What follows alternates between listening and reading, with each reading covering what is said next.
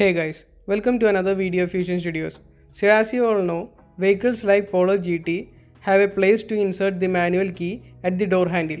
So like this, by clicking this button we can open the manual key for opening the door manually. But for the latest keyless entry vehicles like the MG Hector that we have here, we won't find any place to insert the manual key here.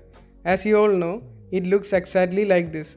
But below the handle we can find a small groove in which we can insert the manual key. So before that, let's check out the MG Hector remote key. So this is the MG Hector key. So as you can see, when we turn the remote key, at the bottom we can find a toggle, and when we pull down the toggle, we can pull out the manual key exactly like this. And this is the manual key for the MG Hector. And we can also remove the manual key for other remotes in a similar manner.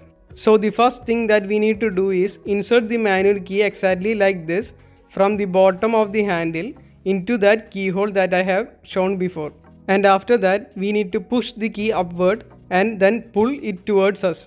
Then only we can open that. But before that we need to just pull the handle towards us, and after that do exactly like before. That is to push upward and to pull towards us. So by that, exactly like this, we can open that plastic. And as you can see here, this is the keyhole where we have inserted the manual key just now.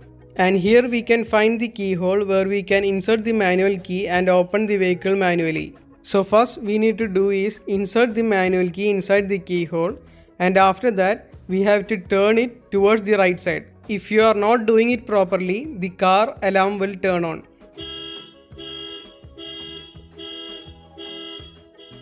And if that happens and you want to stop the alarm, all you need to do is click the lock button on the remote key. And if you properly open the car key by turning it right side, it will open the vehicle exactly like this. And after that, you can pull the door handle and open the door. So this is how you open a keyless entry vehicle manually. And before ending the video, we need to put this plastic back onto the door handle.